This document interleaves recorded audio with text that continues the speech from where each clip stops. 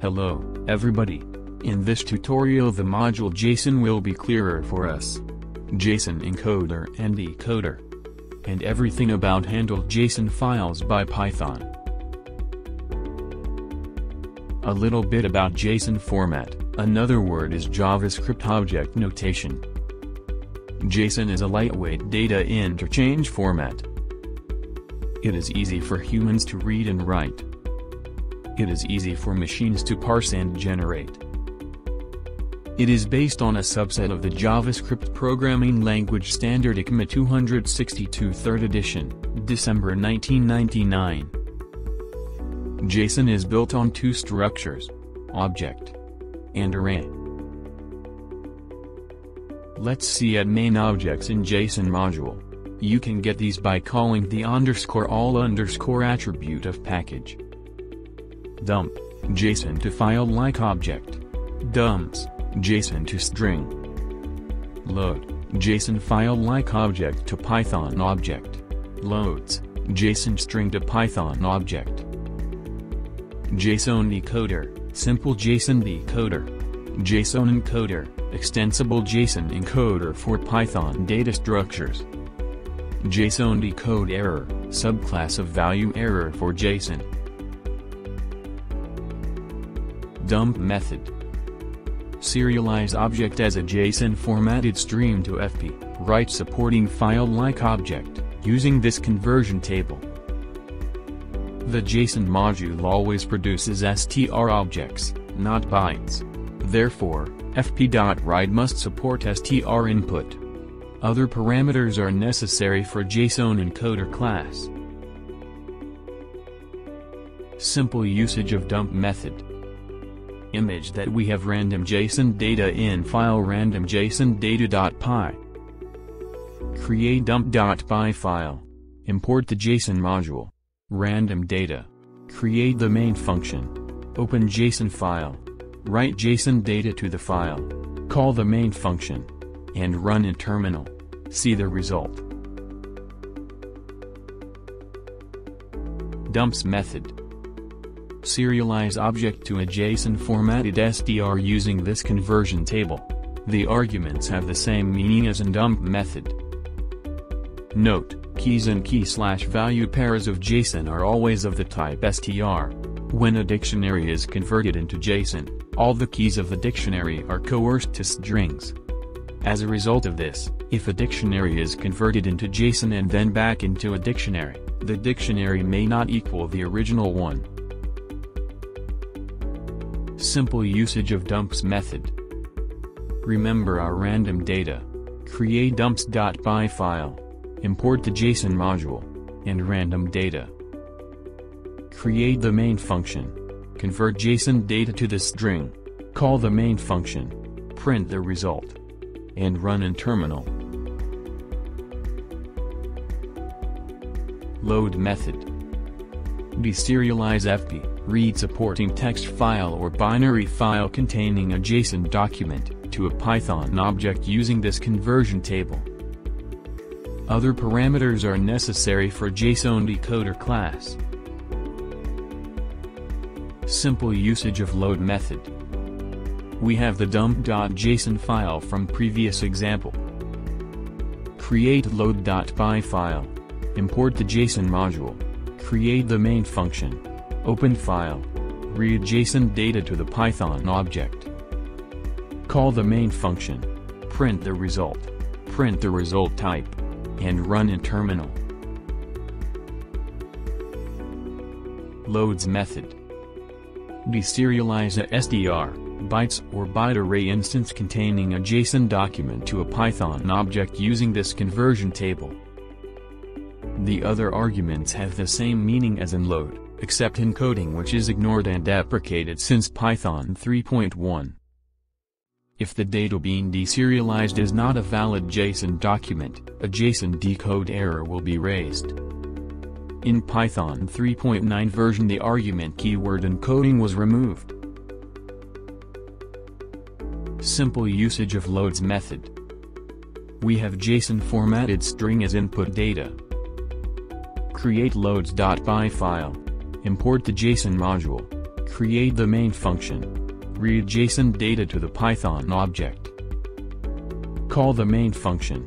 Print the result. Print the result type. And run in terminal. Let's see examples of overriding decoder attributes. Create JSON_x.py file. Import the JSON module. And create JSON formatted string. Then define function to override the parse_int attribute, the function adding 10 to integers. And define function to override the object_hook attribute, the function print object as new line strings. Create function with load method and run in terminal. Do the same with method loads and see the result.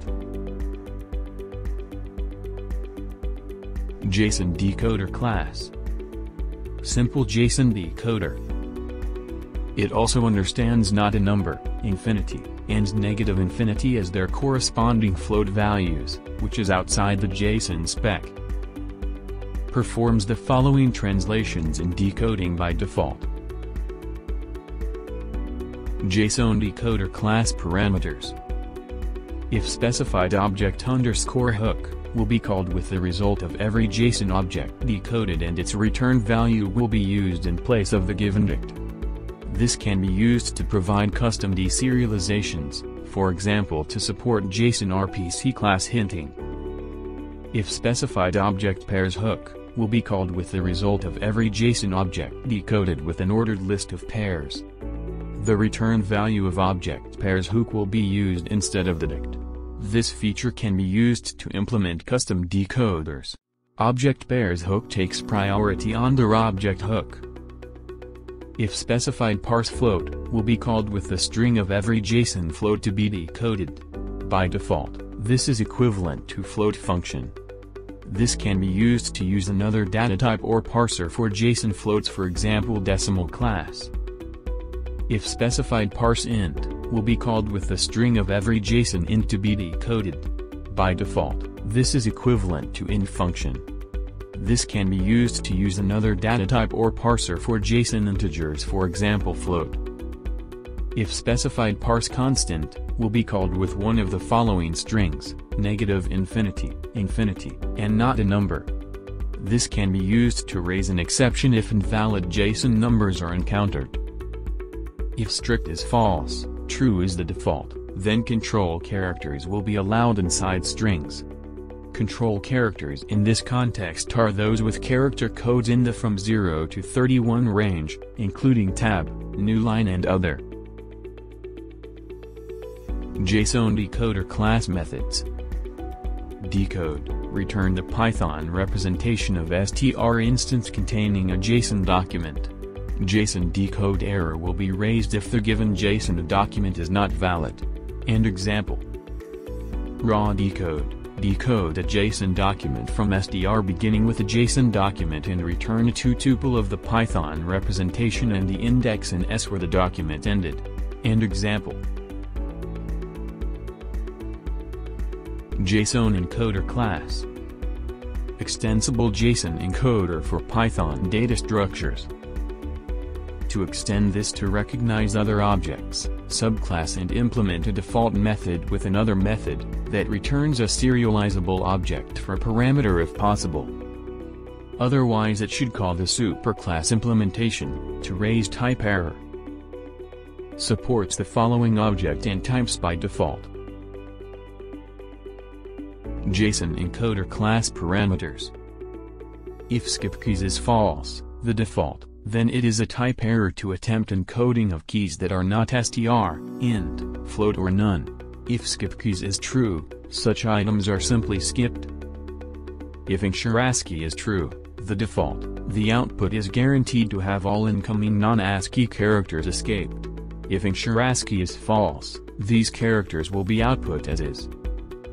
If check circular is true, the default, then lists, dicts, and custom encoded objects will be checked for circular references during encoding to prevent an infinite recursion. If allow n is true, the default, then not a number, infinity, and negative infinity will be encoded as such. This behavior is not JSON specification compliant, but is consistent with most JavaScript-based encoders and decoders. Otherwise, it will be a value error to encode such floats. If sort keys parameter is true, default false, then the output of dictionaries will be sorted by key. If indent is a non-negative integer or string, then JSON array elements and object members will be printed with that indent level. If specified separators should be an item separator, key separator, tuple, the default is comma and semicolons. If specified default should be a function that gets called for objects that can't otherwise be serialized. It should return a JSON encodable version of the object or raise a type error. If not specified, type error is raised. JSON encoder class methods.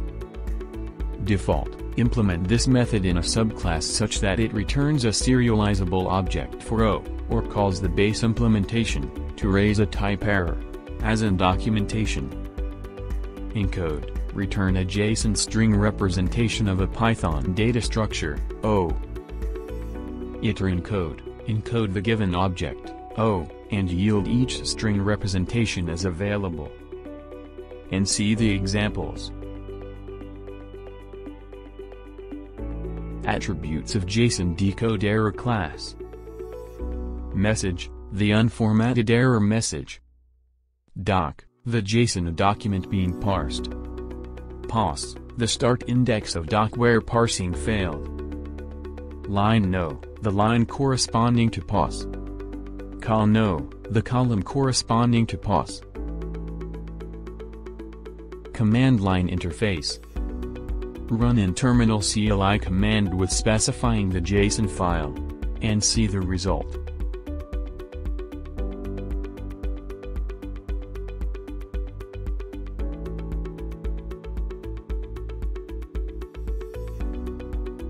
Thank you for watching. Please, support the channel by like to let the more people see this video. Leave comment. Share. Subscribe to the channel. Be safe. Bye.